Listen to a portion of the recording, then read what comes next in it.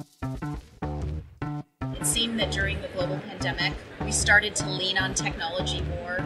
We leaned on human connection, physical human connection less. And I think that's taken its toll on people and on our organizations.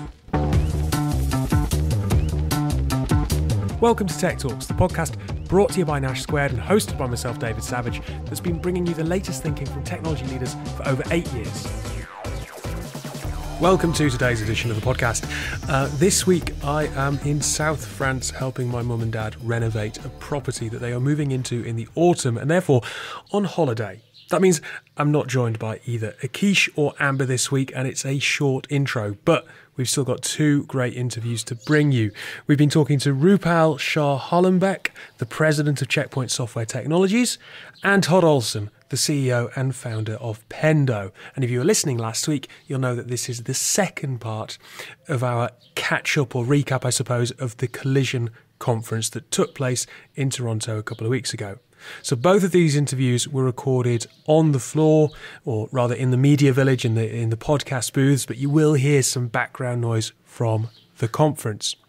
What's coming up? Well, first of all, Rupal's talking about what leaders need to be focused on, which, to be perfectly honest, has a lot less to do with technology and a lot more to do with people. It's very much a case of people first, process second, and technology third. And then when we're talking to Todd later on in the show, he's asking himself, well, what questions am I getting asked? What are the audience interested to hear? What ideas are people taking away? And again, it's got to do with the fact that technology needs to solve real problems for people. Yeah, the way that we're interacting with it, the way that the interfaces are built might be changing, but is it solving problems? Anyway, that's what's coming up. We'll start with Rupal, second interview, Todd. Enjoy the show, and we'll be back to our normal format next week. So I'm joined by Rupal, president of Checkpoint. How are you? I'm great. How are you? Good, thank you. First time at Collision. Travelled up from the West Coast and the States to be here. That's right. Is it first time in Toronto? It's not first time in Toronto, but it's first time for business purposes in Toronto, and first time at Collision, and it's been a fantastic combination. So you were talking on a panel this morning. I was. Do you want to just give us a little bit of context around what that panel was all about? Sure. I was really excited about the topic, David, because it was about leadership in times of seismic change. And I think if you think about where we are in the world and where we are in history, we are post the largest global pandemic. We are in the midst of geopolitical turmoil, to say the least. And we are in the midst of tremendous economic uncertainty. And when you put those all together, leading in seismic change is right now. It's a current, relevant topic. The world is incredibly volatile, and I think it's quite difficult for leadership to necessarily know what to focus on or what the biggest threats are. How do you break that down? What should they be spending their time and attention on to actually make sure that their business is being steered in the right direction? Yeah. It's a great question. I think that for all of us leaders, we're sort of dancing on our tippy toes right now, and I see that trend continuing.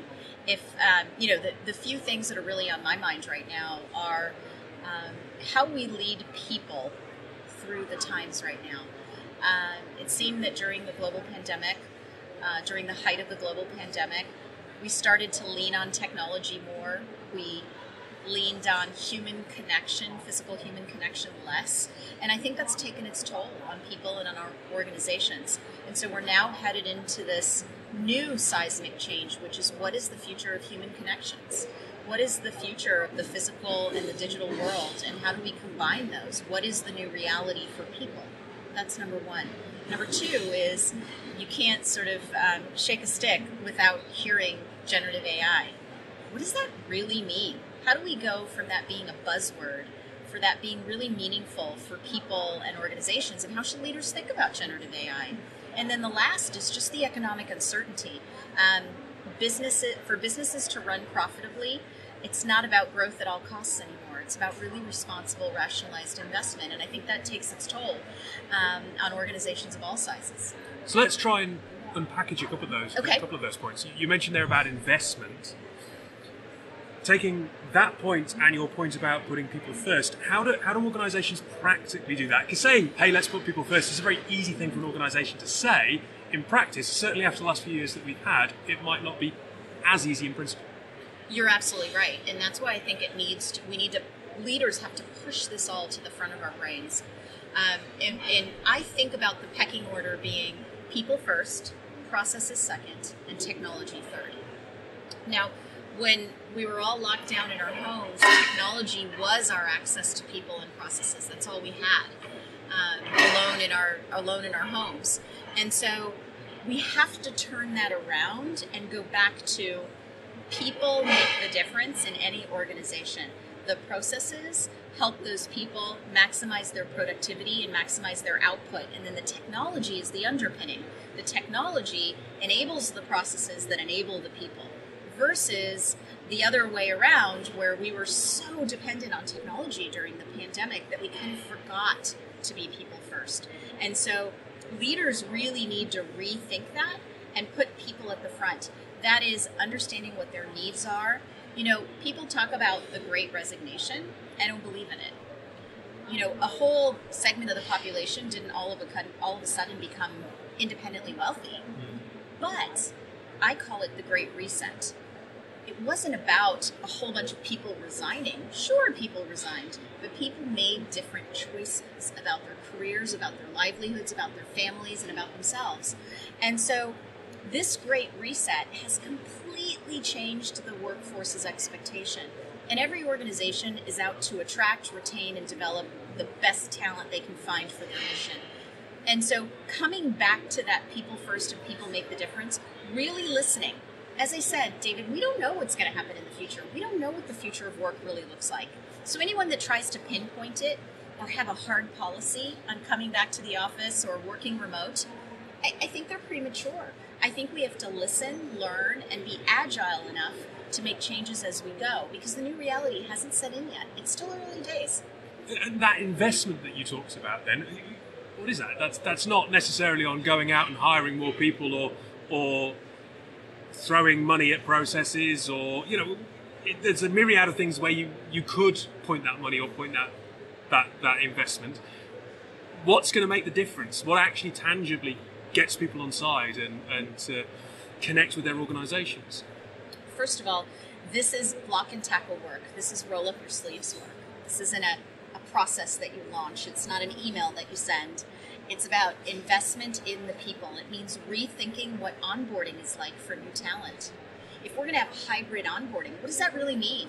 And let's make sure that when physical connections happen, when live physical connections happen, that they're meaningful and high value for our employees. You can't take for granted an employee coming into the office anymore. So how do you make them productive in onboarding? How do you give them an experience that makes them feel a part of a culture? You can't build culture on a video screen alone. It becomes a combination of the virtual, of the physical, and it's important for companies to invest in both. I personally do the same thing.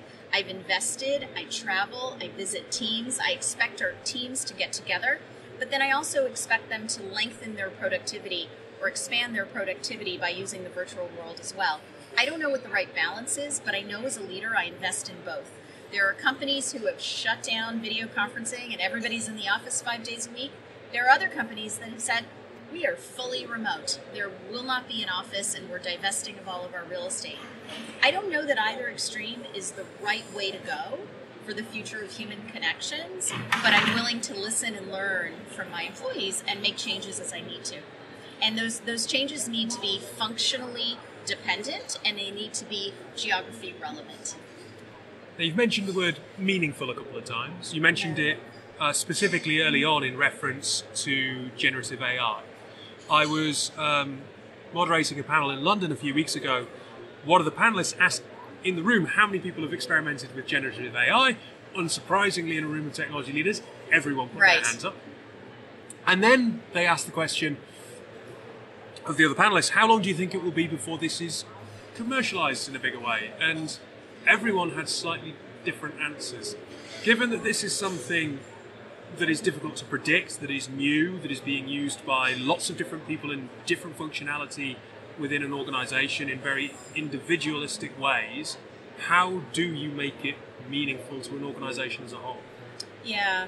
Well, so David, I'm in the business of cybersecurity, so I can give you the perspective of my industry and where I sit. For Checkpoint, AI, we've been deep into AI since about 2012, 2013, when we started our Checkpoint research organization. And so we've used AI to be more predictive in service to our clients. Of late, we've really accelerated the innovation cycle. And so for us, AI isn't a buzzword, and generative AI isn't something that we throw around without meaning. In fact, most people, I think, do throw it around without meaning because it makes them a part of a conversation. For us, AI fuels and informs every product development decision we make and our products themselves. They help our products be more predictive and more preventative, right? When the bad guy is at the door, knocking on the door, the damage has already started. Just the knocking already has started the damage. We want to stop them at the street before they ever get up to the house. That means prevention. That means good prediction. That means large data leaks. And it means being able to use AI in a very strategic and necessary way to deliver the best security to our clients. So without a doubt, our Checkpoint research team helps inform the best decisions and the best products. And today we call this engine Threat Cloud AI.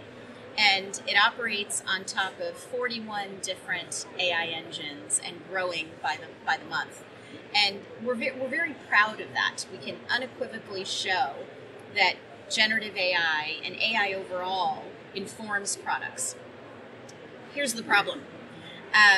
The bad guys aren't sitting around waiting.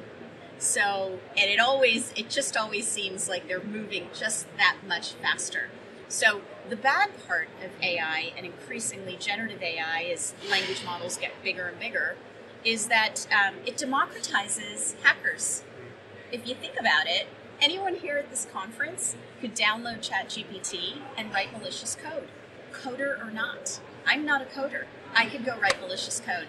I could write a phishing email with ChatGPT as good as gold, more authentic than ever before. And our research has shown that. We've actually have people going in and creating malicious code with ChatGPT to see what would happen, and it works. And so those bad actors just seem to be moving that much faster.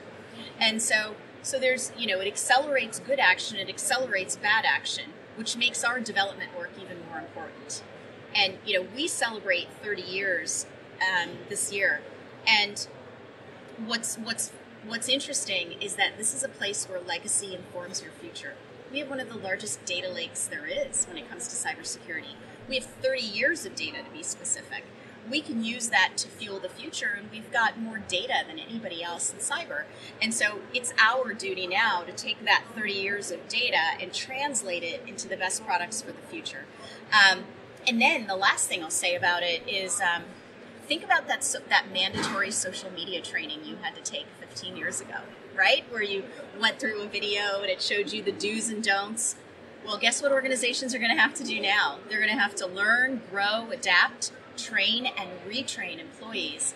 We don't want to be in the position that some very large companies have been in lately, where they've had to shut down ChatGPT inside the company because engineers were unintentionally sharing confidential information. And so some organizations have gone to the extreme. Others have said, have at it, because they haven't seen the negative effects yet. The right answer is probably somewhere in between. But training and retraining employees and staying educated and up to date on the latest is really important, and it seems to change by the day. One final question. Sure. You've had a long day, so I don't want to keep you too long. Look, you've been on panels. I'm sitting here asking you questions, but equally you're part of this community. What questions do you come to a conference like this wanting answers to? Yeah, so I am always fascinated by workplace policies, by leadership policies, and the way people have adapted and adjusted their leadership for their organizations and companies large and small. I come from a lot of mega companies in my past, companies like Oracle and Intel and now Checkpoint. I've also worked at one small AI startup in my career, and so I'm fascinated to learn from CEOs and C-suites up and down that spectrum on the way that they're managing their workplace for the future. I'm fascinated by both the challenges and the opportunities in generative, so I always ask what their policies are and what they're doing. And I ask, especially IT professionals, I ask them what their biggest worry beads are. I have the most to learn and the most new insight to gain when I ask people questions about their challenges and their problems. And so it's been a fascinating conference, and I think while opportunities, the opportunities that are in front of us, I think far outweigh the challenges, we have to tread carefully and keep lines of communication open. Look, thank you very much for your time. Enjoy the rest of your stay at Collision. Thank you. So I'm chatting with Todd Olson, CEO and founder at Pendo. You've just come off stage here at Collision. Correct. How was the talk? Talk was good. I mean, look, I think a lot of the questions at this conference and in general right now in tech is around AI, generative AI, large language models. We were in a DevOps track, so it was trying to apply those principles to kind of DevOps-y-like problems. So yeah, I think it was a good conversation. Well, was it a panel? Was it a talk? It sounds like it was a panel. It was a panel. Yeah, it was myself as an operator alongside a venture capitalist. So I think it was interesting. Venture capitalists came from a kind of a legal tech, vertical SaaS kind of specialty area. So a little bit different. Pendo, we tend to be completely horizontal. We work with every type of company, including legal tax people, but and software companies. But yeah, it was interesting. So look, we've alluded a little bit there to the area that Pendo works in. Who are the business? What do you do? Yeah, so we help companies deliver better product experiences. And if you think about the way software, when I say software, or I say product, I mean software products. Think about software products have changed. I guess go back, Mark Andreessen coined the software eating the world. We would contend that it already ate the world, and it's affecting every aspect of how we live as consumers, from our banking applications to our healthcare applications to even more extreme examples like our coffee cups now have software applications associated with them. But think of our work life. We sit in front of a computer all day long. We context switch between, well, heck, it could be 50 applications, probably not in one day, but within a month, certainly. And how those applications work together, how easy they are to use. That to me is the most interesting problem, because I think a lot of the inefficiencies in our society have shifted from factory floors to software application and browser tabs. And how do we measure that? How do we improve that? How do we deliver beautiful, great experiences in that context? So look, when you're going up on stage, as you just have, what do you think right now that audience in the auditorium are looking to hear from you? What do you think the learning is for them? Well, look, I think anytime you go to a conference, you want to be inspired, and you want to hear things that either confirm something you were thinking before or challenge one of the ideas you were thinking. And I try to answer within those two framings. What are some things that are more challenging, and what are some things that are more confirmatory? Because actually, you being told in an audience that you're right sometimes is honestly the confidence you needed to go execute in that idea. Like, no one wants to be alone in an idea, generally speaking. So I think with those two areas, I try to be a little controversial, but at the same time helpful and validating. I think at the end of the panel we had is open-ended conversation. What's the future? I think, look, the challenge with AI is, while it's hot, it's incredibly early.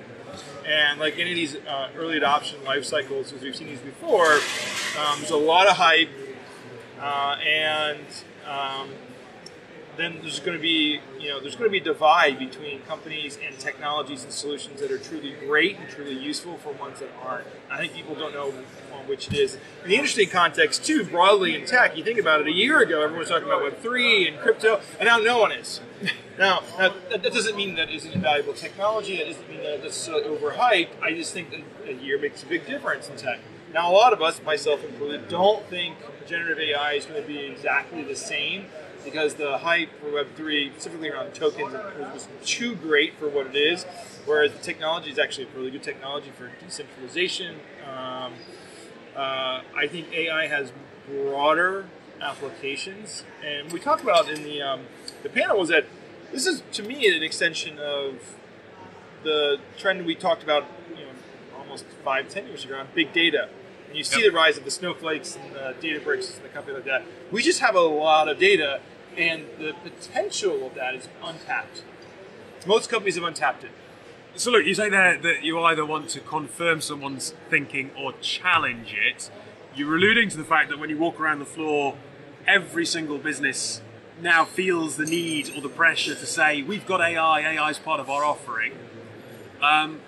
What is the challenge for those businesses, and what do they need to be thinking about in terms of how they're deploying and using that technology? Well, the question is, does the AI solve a real problem? Are you just slapping up AI because you want someone to stop at your booth because the reality is the demand for AI is greater than anything else?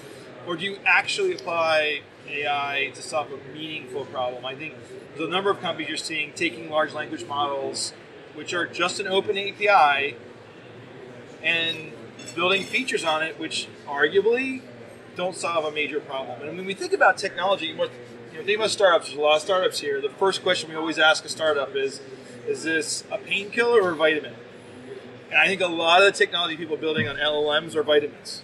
Oh, it's slightly better written text.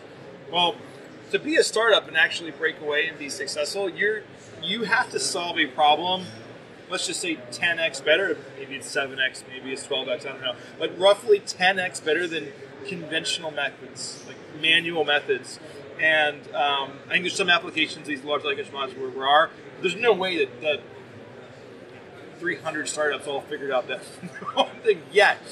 Maybe they will, but I think that's an interesting question. Now, there are problems that AI are creating, like privacy, and compliance, and governance. People aren't even thinking about those things yet. They're just playing around with technology and think it's cool. I think it's going to be interesting to see which startups out there start solving really hard problems, which they can do a 10x better job on what exists or what's done manually. That to me is going to be the interesting shakeout from all this technology. It's going to take a few years. Certainly a few years ago when talking to startups, it was all about scalability, how fast you could grow. I think now in the challenging economic environment we found ourselves in, it's about scalability but also efficiency. Do you think that the vast majority of founders out there have realised how AI could be a tool to help them on that efficiency journey? I think everyone's experimenting with how it can drive efficiency. Everything from, oh wow, we need fewer developers because GitHub Copilot is going to generate all this code, or I don't need as many SDRs because we can have custom emails written from ChatGPT, or hey, we can have a chatbot which deflects some percentage of our support tickets. I think everyone's thinking about those technologies and playing around with it. I think one of the challenges I have with it is there are existing incumbents in all of those markets. Everyone I mentioned actually is existing software technology providers, all of which are going to come out with their own application of AI at some point if they haven't already. And we tend to buy from the experts in certain spaces where I think a lot of people are just playing around with technology internally. The interesting thing will be, when a lot of the traditional businesses have tried to actually productize this technology well, that's when you're going to see some of the better efficiencies being realized internally, and us included. We help companies deliver a better product experience, and we're now applying AI to that problem. Some of that technology has been we've been under development for over a year and is going to be released this year. Some is going to happen next year. But I think I see it's our responsibility as a software vendor to take AI and apply it to our products, our data sets, to then make our customers 10x better for how they apply our product and how our product can then automate aspects of their jobs. If I return to the talk again just for a moment, were there any questions or comments that surprised you? Anything that kind of stopped you and made you think during the course of that discussion, perhaps more than you'd expected to? Well, I think this question of the future is always an interesting one. Anytime anyone asks me to predict the future is always a very dangerous thing. I mean, you don't want to be wildly wrong. One of the things I've been thinking about, it's an interesting question, is what's going to happen to all of our user interfaces? Alexa came on, and I think a lot of us thought that, oh, we're just going to like ask this computer a question and we're going to immediately get all our answers. And then we quickly realized that it's good at certain things, you know, starting a song or maybe setting an alarm for cooking or, you know, various simple applications, but it makes mistakes. You know, it's, you know, some of it is, again, more maybe a security thing, like, you know, your 4-year-old ordering, you know, lots of expensive things on Amazon accidentally. I think the question is, what's the role of this technology and how it affects UIs? Like, are all our UIs going to become a single text box where we type in what we want to do and it just magically does all the work under the covers? Well, that would make it much maybe faster to develop applications if you don't develop front ends ever. But then if you're a power user, is it actually faster to, like, you know exactly which button to click? Is that actually a faster UI to have a conventional one? Or will we have both, some sort of a hybrid application where I ask a question, it sets up the software application, and then I run it? I think those are the questions that it remains to be seen. And then if that truly is the future, asking questions via text, how do we measure that? How do we know that that actually is a more efficient interface? How do we know that people are getting what they want to accomplish faster, better? Because it's a very, very different user interface than we currently have. So I think those would be the interesting questions. And look, you've mentioned there some of the interesting questions. Just as a last thought to finish on, you're here for a very small window, unfortunately. Yes, sir. But what have you seen so far that you think, hey, actually, I might be here getting asked a bunch of questions being up on stage, but I'm going to take this away. That's an interesting thing out on the floor or in the conversations that I want to take back to my business. Well, look, I think the exciting thing about being at a conference like this is just the diversity of applications of all this technology, from there's machines there that make matcha to you know, machines that are doing a lot for the environment or carbon footprint. I think a lot about. I talk in our company a lot, like, you know, we're not necessarily curing cancer. We're a SaaS company. But if someone takes our products and I was talking to one of our customers in the ed tech field, and they're educating the future, and if we help teachers provide a better education to someone who does cure cancer, then we have some part of making the world better. So the question is, how do we as technologists apply this great technology to not just interesting business problems, but societal problems to you know, improve how we live long term? I think there's some really compelling areas out on the floor that, you know, are inspiring and, you know, got me thinking about how we can contribute to it. Todd, it's been a pleasure to speak to you. Thanks for giving up some time. Thank you.